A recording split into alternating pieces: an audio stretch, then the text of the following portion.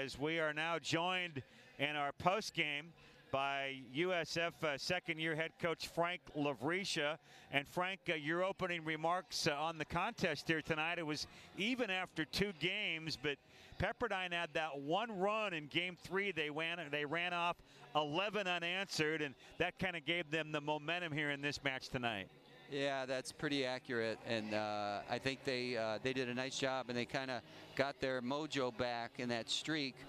And it took a little wind out of our sails, but I like how we fought in general, and really stuck to a game plan. And when we were in our rhythm, the game plan worked against them. You know, you missed a couple of your players tonight. No Garcia, no Ashman, so a little bit different rotation. How did you deal with that, especially along the front line, where both those players would certainly be valuable for you? Yeah, we asked Mariolene, the middle, and she's a senior leader. She did a great job coming in, gave us some blocking help. And then we asked Victoria to come in on the outside, and I thought she did a great job for us.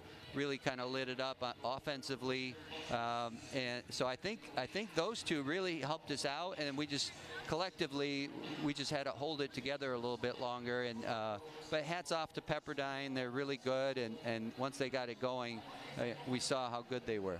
You know, you spent a little bit more time with your team after the match in a huddle over there. I know you're not going to give us every secret you told them, but in general, what did you have to say to your young team over there? Yeah, that we're going to learn from that situation in that third set and be able to work out of it a little bit quicker so it doesn't cost us as heavily. But that we did such a great job with the game plan, and they fought so hard. So those are the things that we talked about, and a little bit about defending better against their right side attack.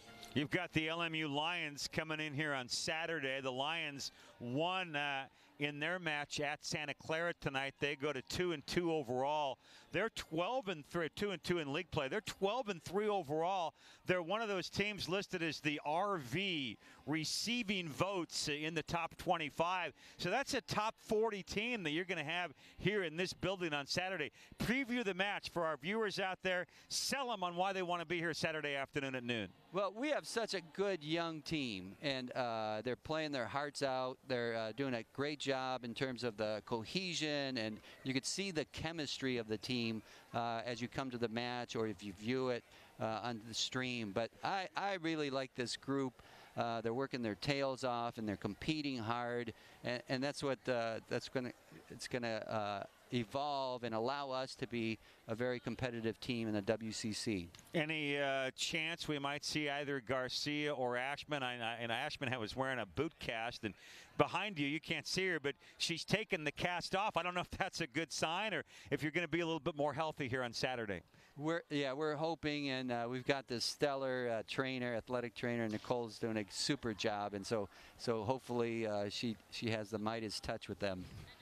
All right, well, Frank, we'll see you out here on Saturday for the Dons and the Lions. Thank you so much. All right, USF second-year head coach Frank Lavrisha. The Waves win it in 4 sets. USF and LMU here Saturday at noon right here on the W.TV. You can get your tickets online at usfdons.com. For our executive producer and director, Wu Win, and our entire broadcast crew, Pat Olson, thanks for watching, and so long from the hilltop on the W.TV.